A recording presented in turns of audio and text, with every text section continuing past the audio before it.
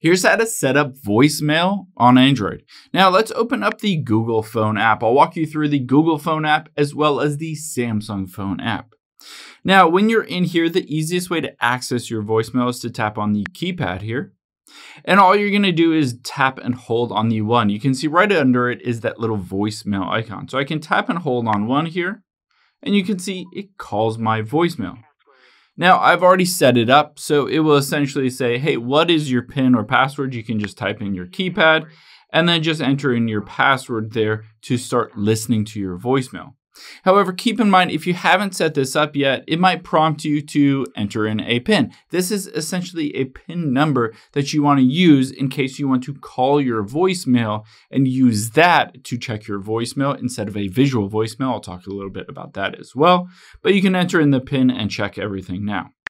Now, you have some other options as well. Let's just hit not now. You can tap on the three dots at the very top right, and then tap on settings at the top. Now from here, you can see at the very bottom is voicemail. So let's tap on the voicemail option, and you can see depending on your carrier settings, you can turn on visual voicemail. This is where you can see a transcription of that voicemail. You can see if I try to turn it on, it doesn't allow me for the network or the carrier that I currently have.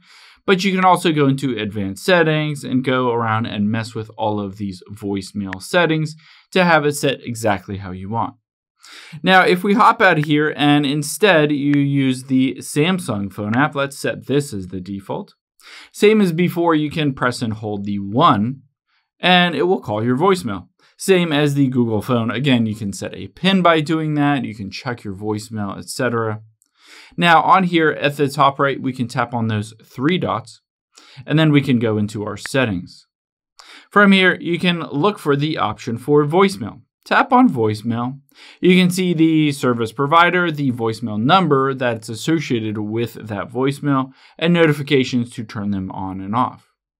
Now within here, there is actually a separate visual voicemail app. So if I swipe up to the app drawer, I can tap on visual voicemail here.